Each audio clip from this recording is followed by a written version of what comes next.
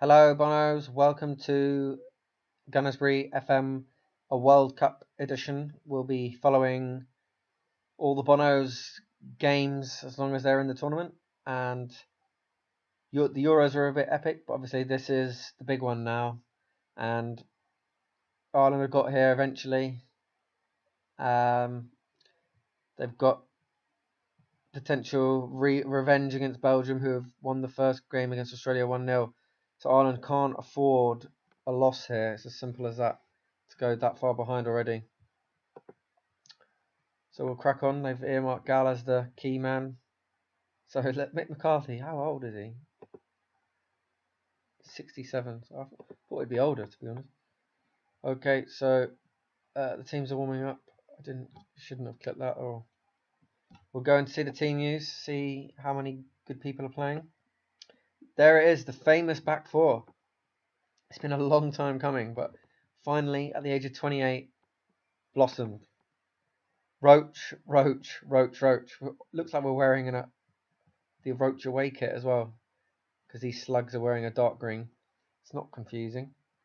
So we've got McShane there, he's the number 9, and Baldwin on the left. So we've got as many of us as possibly could have played, other than Beasley's not in the squad, of course. As for Cameroon, they've got Dongu, Captu. These are all like Barcelona B players when the game first started. So now in real life, they're going to be amazing. Dongu, Captain, Bagnac, Joel Matip's very good in real life for Schalke. Okay, so Ireland will take a draw here, and then hopefully just better whatever Cameroon do against Australia and Belgium. We know we can at least compete with Belgium. Other than Courtois, it would have been our day. But Harry Kane's getting treatment by the physio there. So again, Ireland under McCarthy, you know what they're like. Very hard to break down, don't create many chances. But Kane's injury does look quite bad. He's down to 63%. Hopefully this rain suits the Irish. Cameroons are not going to know what's hit them. I don't know whereabouts in America this has been played. Baldwin nips in here though. Could be on for a counter to Kane. Baldwin, good possession football. Plays into Kane, who shoots and scores. Baldwin with a good assist there. So Kane, despite being injured, he doesn't have one of the injury things on his head, so it makes me think they're not just took 30% fitness off him, but it will creep back up before just coming back down through fatigue. But excellent play from Ireland. You'd be surprised how you thought I was being slight bawdy racist when I mentioned the rain there, but it's actually quite true. When the conditions occur in the game, like snow or rain, it really affects the style of play. If you're a slick passing team and it's really bad conditions like rain, the pitch cuts up and you just don't create chances. So if you're a direct team in this conditions, it will help. And you'd imagine Ireland are quite direct on this counter, and Cameroon are more of the footballing side.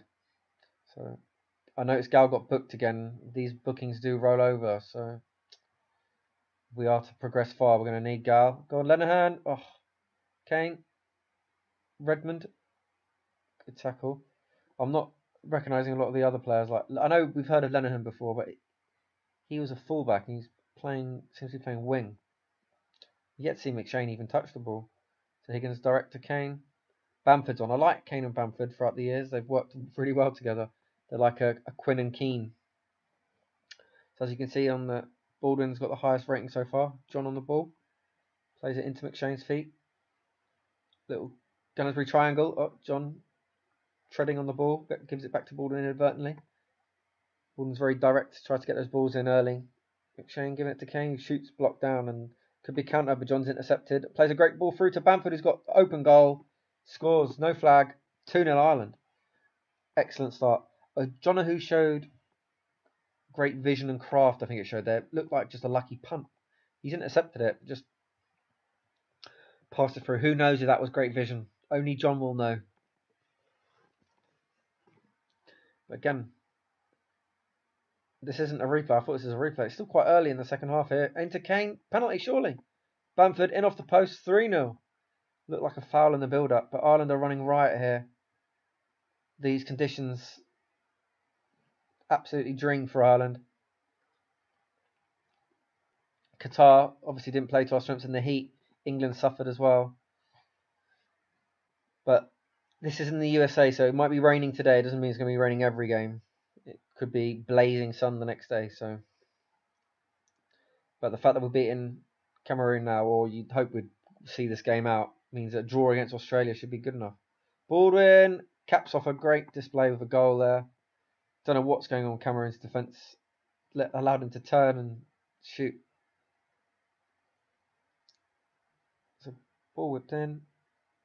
Takes a touch. Not a Cameroon player within 4 yards of him is criminal at set piece. But John's having a great game because that assist. Baldwin's obviously man of the match. Connor and Gal haven't done anything, but that's probably just because they've marked the two pacey Cameroonian strikers out of it and just physically roughed them up. And Dongu's quite small. Oh, Bamford, Kane, 5-0 Ireland after 64 minutes. I don't even think there was an attempt for the first. So they're really suffering. He's one of the best players. He's got a knock, but I think Gal and Connor just snuffed them out. So Ireland, yeah, creating all the Ireland much more direct. No nonsense, not fucking about. Similar amount of possession. But in that middle of the pitch, Ireland just seemed to be ghosting through. Oh, it could be 6, and it is. Harry Kane and Bamford. That was Quinn and disallowed. That was Quinn and Keenest there though. Ball up to the top, flicked on, in round the back, finish, goal. So the only negative at the whole thing is just Gal's booking. But other than that, you'd have taken that one booking and a route. So John hashes the clearance. Dongu back to Nagando.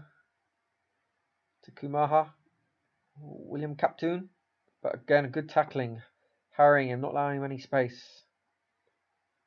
And Cameroon, you can see why they've struggled in this game. They're just trying to be too patient on the ball. But they're building up well here and hits the post and comes off the keeper's back for a corner. I didn't see who was in goal. Was it Alex McCarthy? I didn't see. Gal with a good headed clearance away. Falls kindly. And again, a strong tackle. And Ireland should be able to clear this. Clear their lines. Great in the challenge again, Ireland. Very good tacklers. Kane. The Kane brothers working well. That's if they are brothers. They're brothers from another mother. Byrne and Kane. I haven't seen McShane dominating the midfield. It seems to be else, unless he's been subbed off. But look at this. They can't get near us. So into the final minutes now. And out for a goal kick. And that will do. Excellent start. Can't wish for a better start. We've had this before, I think, though, in the last tournament. We smashed it and then lost our final group game against Qatar, wasn't it? And then got absolutely annihilated to Colombia. Colombia have actually knocked us out of the last 2 World Cups, so hopefully you can avoid them. But Bono, the change of allegiance, working wonders. He wouldn't be anywhere near the England team probably if Monday can't get in. And Nathan Redmond, is he the one who played for Norwich? Yeah, he's really good in real life as well. I didn't know he could play for Ireland. Ireland should really look into that because he's not going to be probably good enough in real life to play for England. He could get a few caps for England. But great display there. McShane didn't get subbed by the looks of things. Oh, this doesn't look accurate now. I think I've gone back and whenever I do that, bad things happen. I just wanted to check Redmond out, but it bodes well that we're smashing it when McShane got subbed after the hour mark, so that bodes well. Keep him fresh, no injuries. The famous back four. This is what they can do. If we'd been starting from the age of 18, who knows what could have happened. And there wasn't so many injuries and things like that. But I hope you enjoyed the first group game, and England are up next. I'm not sure who they're playing, but we'll find out in the next episode or part 2. So see you then.